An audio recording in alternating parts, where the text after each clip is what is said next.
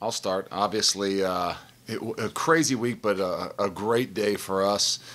With, hopefully becomes anticlimactic in a lot of ways, just because of sheer fact of you've had a lot of these guys in the boat for quite a while, and you kind of there were not a whole lot of surprises today, which is a great thing. But sometimes with that, there you lose sight of how much work was done from the last really 3 years with a lot of these guys. These local kids, the 7 kids we would call in the state of Cincinnati, have we've been building a relationship with, I think, for at least the last 3 years. And I think that when you finally sign them, sometimes if you forget about all the hard work of every one of these coaches and everybody in our recruiting department that has put in to have this opportunity. So it's a great day. Obviously, there's a lot going on. This is kind of unique with with having a championship game on Saturday, signing day on Wednesday, but nonetheless, it was much needed for us because we got a lot of really good seniors.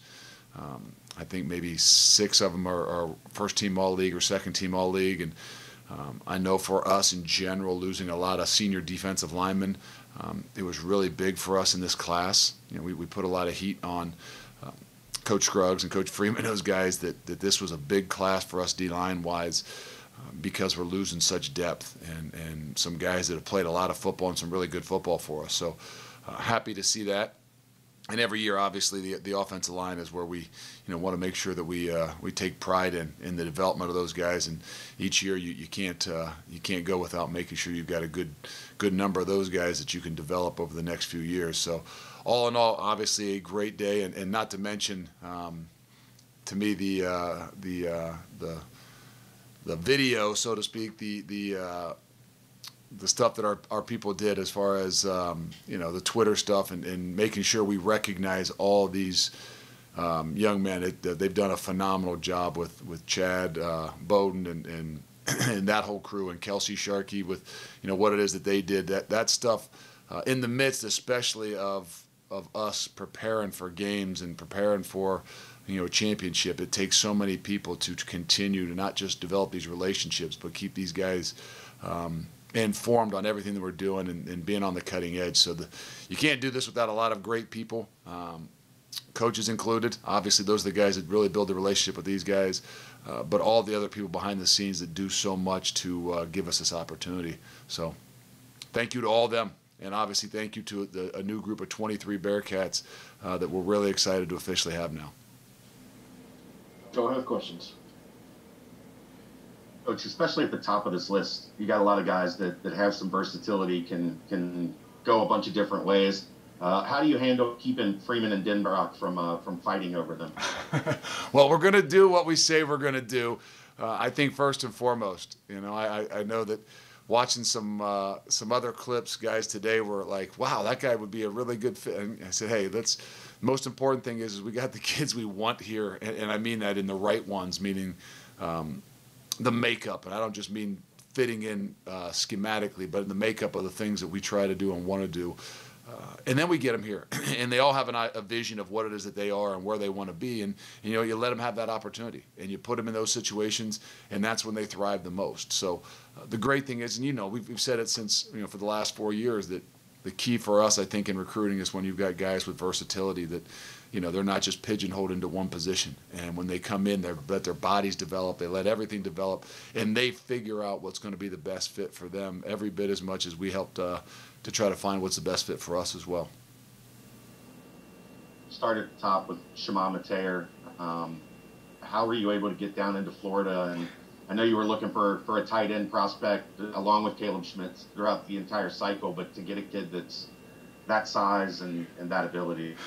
Yeah, I think that was one of those ones today that Coach Freeman was quite in Coach Scruggs and myself as well, watching some basketball highlights and some clips of what he can do and what he has done on the basketball court. You don't get as close up look because he's one of those guys that we've never really been able to sit down and really spend some time with him and his mother.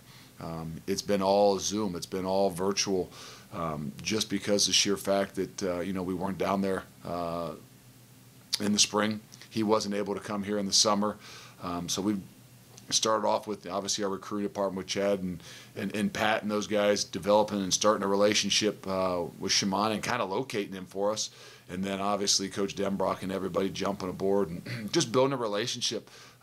It helps obviously with what we've done and with our tight ends in particular, obviously with Josiah being a third-round draft pick, and then seeing what all of our tight ends and how we've used them this year. I think it gives us the opportunity for a guy like Shimon down in Miami, Florida, to really kind of take notice to how we use our tight ends and what he could bring to the table as well.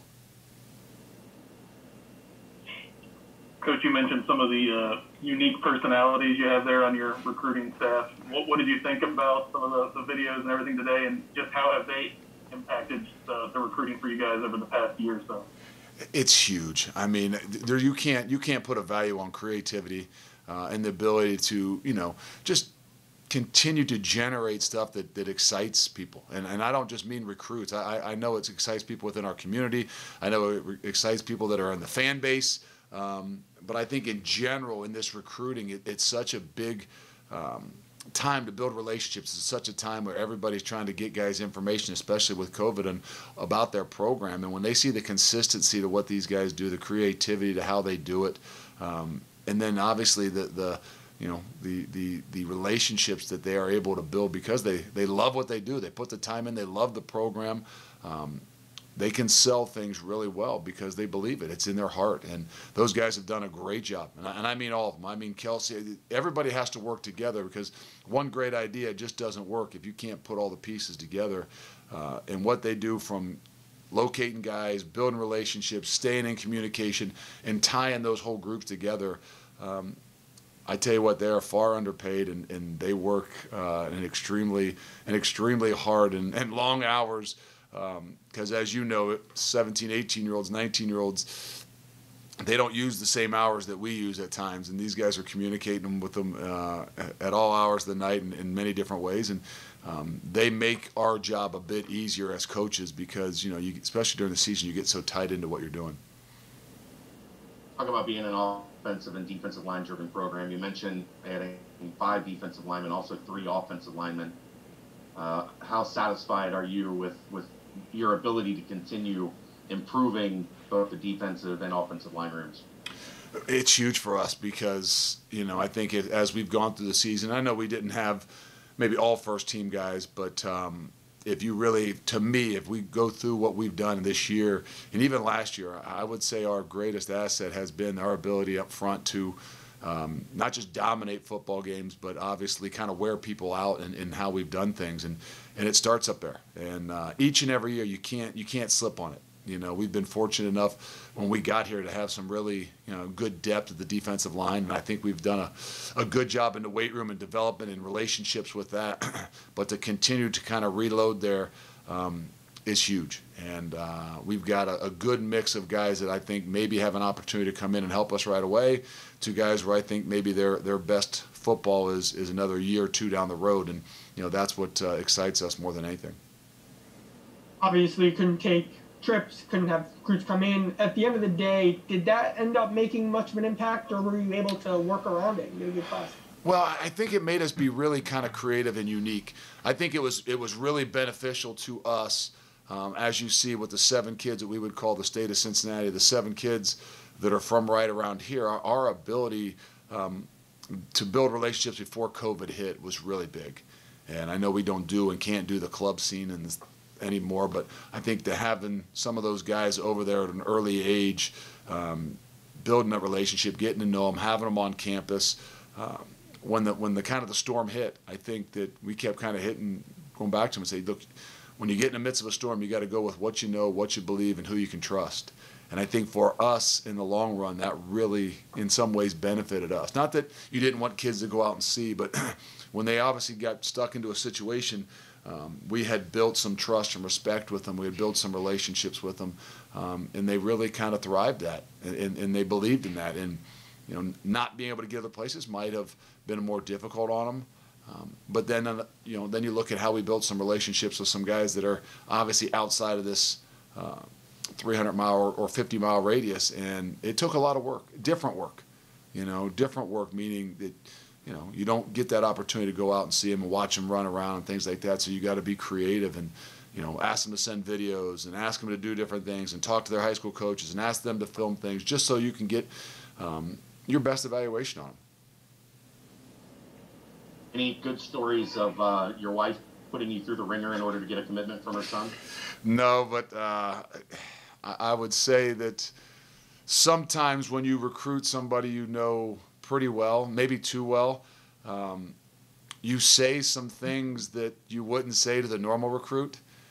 And I would probably say when someone I knew really well wanted to commit, I wouldn't take it. I said, "You aren't serious enough.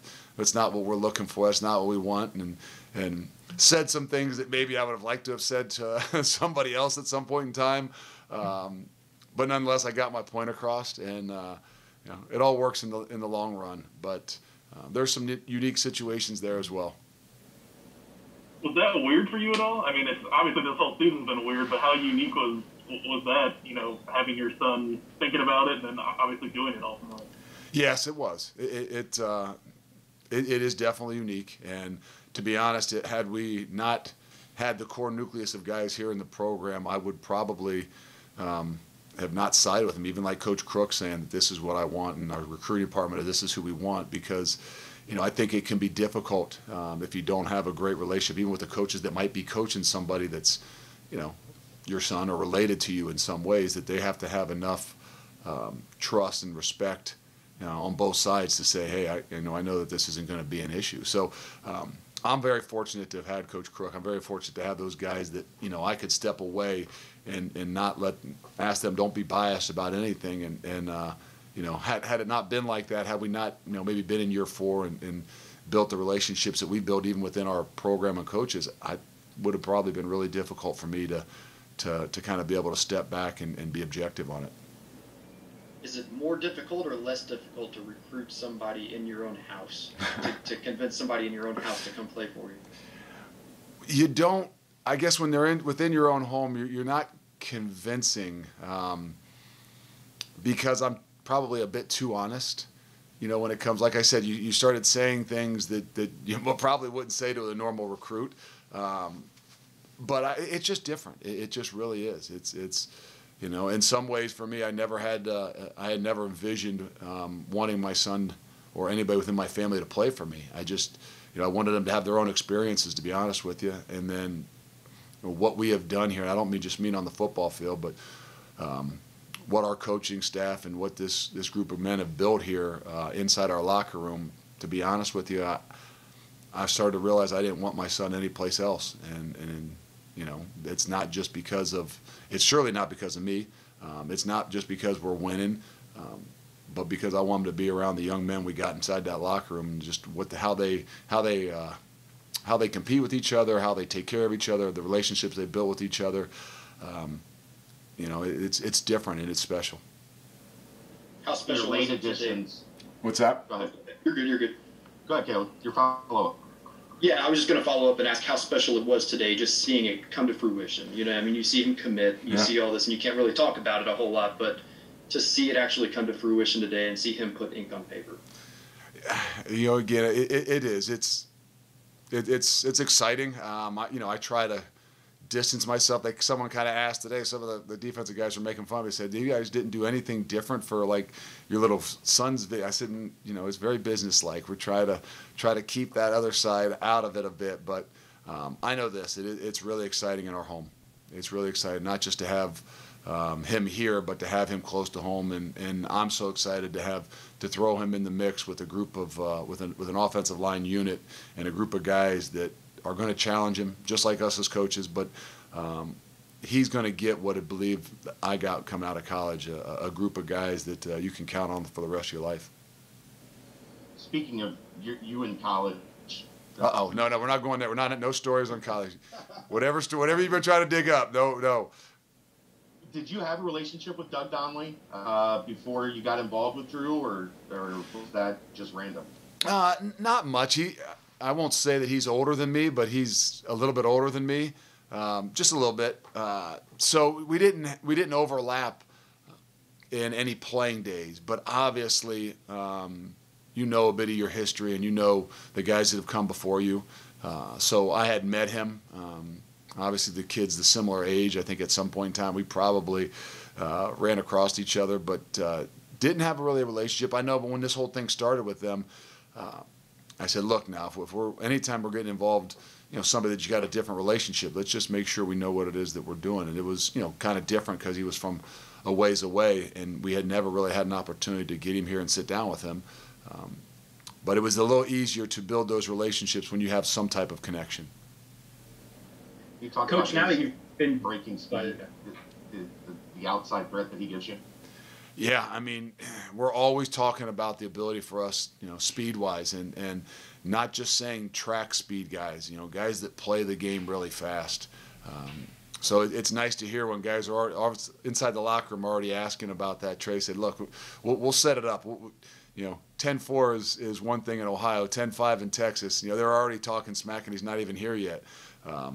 But I think what it does for us is just gives us another opportunity to expand on what we've done. We always want to continue like we do defensively, the same thing offensively. We know what we need. We know what can take us to the next level. Speed is a big part of that, and I think that we're adding something a bit more dynamic that's going to give us something on the outside. Coach, now that you've been doing this for a while at UC, if you can recall back to when you first started, is the recruiting landscape about what you thought it was when you came here in terms of teams you're competing against, places where you can go get a guy, the impact you can make at different parts of the country? Is it about the same as what you thought it was, or is it different? I don't know. I would say it's different because even in this time, I thought, going into this COVID kind of time, I'm like, man, we are really just going to have to focus in on Ohio. It's going to be hard. And to be honest with you, I didn't think that we could go down and get a Shimon Mateo. I didn't think we could, keep a guy like Miles Montgomery in Jacksonville, Florida, and do some of that. But that's where I give an incredible amount of credit to our coaching staff and our recruiting guys. That they found a way to continue to tie those guys together. Is that a different landscape? Obviously, this year's a different landscape in everything. But I think what's happened in the last 2 years is, we've kind of thrived in those opportunities to start to create more of a recruiting battle. I think when you walked in the door here, with your league, it's really, you don't have any recruiting, so to speak, battles as much. You think back to the days when you were in with Pitt and West Virginia and the Big East, and you proximity-wise, you create some more rivalries even when you're in the recruiting battles. And what I'm happy about is in the last probably couple years, we've created some different rivalries in recruiting, not guys that we play every year. And what we have been able to do, I'm not going to say I didn't think we could do it, but I'm impressed with how our guys have been able to win a lot of those battles. Some of those local guys who were able to come in and visit, before everything hit. Obviously, you have no control over what they do, but what impact do you think they had, whether directly or indirectly, on some of those farther flung guys who weren't able to come and see things? Huge. I mean, these guys today, whether it's a guy that's locally or a guy that's in Australia, they've built relationships, and I give credit to obviously to the coaches. I give credit to Chad and Pat and Kels and everybody in our recruiting departments. You got to give a lot of credit to these guys, the Dante Corleones and the Leroy Bowers and the Issa Jarmans, that were guys that jumped in early and did an unbelievable job at recruiting these guys as well. The relationships that these guys build via Facebook and Twitter and Snapchats and things like that, I mean, it's powerful. It's powerful. And, when they really believe in what they're doing, that's why, when we came here, we said that it was really important for us to land and really create an atmosphere so that we could, that state of Cincinnati, not just because there's great football here, but because there's something a little bit different when they become involved in it. Even the guys that are already here that are from, the state of Cincinnati, they still get into the recruiting more than others. And so I think there's even a bit more pride when it's your hometown. And I think that you see it, when you see how hard these guys work at building relationships with some of these guys outside of here. when you look at losing potentially Kobe Bryant and Derek Forrest and James Wiggins, how important was it to go restock or just continue to add to that defensive back room, and especially guys like, EC that you talked about, Brian Threats, Armorion Smith, guys like that. Yes. And all those guys with some versatility. I think that's the unique thing. Yes, Brian Threats is listed as a safety. I know that Coach Denbrock and them are already talking about him with the ball in his hands, and he's a guy that, I'm not saying he's a linebacker, but in that some of that, here's guys that got some versatility to do some different things. Or Marion Smith is the same way. Issa Jarman, is he a corner? Is he a safety? So what Coach Freeman, those guys have done defensively, and the ability to kind of move guys around and create some different things in different spots based on what guys do. The way we play, even our field end with Majay Sanders is uniquely different, and it's kind of developed because of who Majay is. So when you get some of these guys like Brian, like Omarion, and Issa, there's some things as they develop that just naturally will change within the defense. But when you've got guys like that you really believe are playmakers and football players, you're just excited to get them into a part of it. Luke, there's no question kids like that stuff you were talking about with the videos and all that stuff. But does anything trump winning and back-to-back 11-win seasons? Is that what really greases the skids, you think, to take this thing, like you said, down into Florida and nationally? It does. You can build all the hype you want. You can create all the smoke that you want. When you pop the TV on and you see what has happened in the last few years, the production on the field is still the number one greatest thing. We joke about it at times. Every Monday night we do calls from 8 to 9 o'clock, and sometimes you're getting into that. That's game planning time, and the recruiting department comes up and starts rolling in and screaming about recruiting and get them on the phone. And, sometimes I get mad. I'm like, no, you know what the best recruiting is? Us to win. We need another 20 minutes. Obviously there's a balance there. But I've told even I told him, I said, the greatest thing you could do is go to a program that's got positive momentum and a lot of positive vibes. And you can do a lot of different things to create positive momentum and things like that, but there's no way you can create it better than winning on the football field. In this year of COVID, go ahead, George. I'll piggyback off the winning thing. You talk about building positive momentum. Use it as an example, even though you don't want to talk about it. So I'll just flat out ask you, because it's the biggest talker in college football past 24 hours. Do you know where you're ranked right now? No, I came home last night and my boys they were watching the ESPN or something, and they were talking about it, and Kirk Herbstreit was on there, and I just said, turn it off. And they said, I can't believe it. I said, I don't care. Turn it off. I don't want to talk about it. So I've heard, I think I saw it on the billboard coming out of practice on outside Fifth Third. But it is what it is. I think, like I said, you got to play your best ball at the end of the year, and we got an opportunity to be on display Saturday. If I can follow up to that, then when you see, I don't know if you see it, but I'll fill you in. There are national reporters, all over the place saying how the committee didn't value you guys right. There's two lost teams ahead of you. There's a team that lost to a Sun Belt team by 17. Even though you don't care about the rankings or say you don't, does it? Say I'm lying? Does it add any huh? What'd you say? You say I'm lying? No, you're not lying. No, go ahead. Yeah. Does it add anything to have that national buzz? I know you're not going to admit to us that you get mad about the ranking slipping to 9, but does it help to get that national recognition where people are mad that Florida's above Cincinnati or Iowa State's above Cincinnati? That's twice that you referred to me as not kind of being somewhat truthful. So it is what it is. I understand. No, I really believe that sometimes I think things are done just to create some more energy and momentum. I know for us, either way, we use it in a very good way. Even when there's somewhat negative talk, meaning that you drop to 9 or whatever it is, you know what? When they're talking about us, that means we're at least in everybody's thoughts. And our job is to keep them talking about us and make it as controversial as possible. If we can do what we're supposed to do and what we want to do on Saturday, then we can at least make it a bit more controversial and interesting. So whatever's going to happen, I'm just hoping maybe they're setting us up for a splash of some sorts if we can take care of business.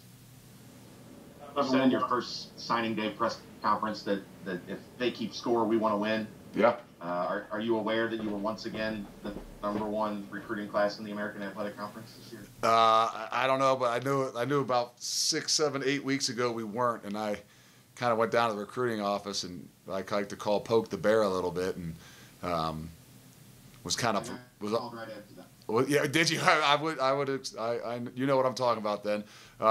To just make sure that, yes, they're going to keep score. Definitely want to win, but I'm not positive. I know that they got something on this sheet here, but I like to kind of wait to the end of the night to see how it all wraps up. But so you don't care about national rankings, but you do care about recruit rankings. If in a way to motivate, yes. And I think that's the same way as you use it for what it is that you need it for. And, it's the game and the rankings as a football team are played on the field. So I don't worry about it as much because I think that's what's going to show. There is no other way other than what 247 or Rivals or somebody else believes or says about a kid. So it's used as a motivation, just like if, I don't care, but if we dropped, I can use that, and I will use that with our team and our guys as motivation. But deep down inside, I don't, just like the recruiting rankings, to be honest with you, when we get done today, I'll say, okay, now we'll really evaluate the recruiting class in 2 years and find out who they are and what we've done. And if you can do that, because that's, now into our 4th year, we really evaluate once you get them 2 years later to what that recruiting class really was. All right, I'll ask you a non-ranking question. The fans, how about having 5,800 in the stands? I know you've been talking about how good the band has been and the players' families, but to have, it's not a full nip at night situation, Yep. but to have almost 6,000 in there, what is that like? 58-31, I think, to be exact. But no, it is really, when it came out the other way the other day, a couple of the guys on the team said something to me. So I know, they know what's going on. And then obviously we got the call yesterday, I think it was, about what was 58-31 or whatever, almost 6,000. It's really big. It really is. I mean, to me, as much as you talked rankings, for our kids to at least create and have a little bit of an atmosphere for all that they've sacrificed and done this year, I'm really excited for them. And I know they are as well. And that's, yes, I pay more attention to that. And I probably ask Kaz or John maybe more questions about that than I ever would about where we're ranked of any sorts, because for me, I think it creates something for our guys and something that our guys really deserve. I know it's a unique time and we'll have to be able to play through it, but it's it's really nice to see it's something that these guys deserve.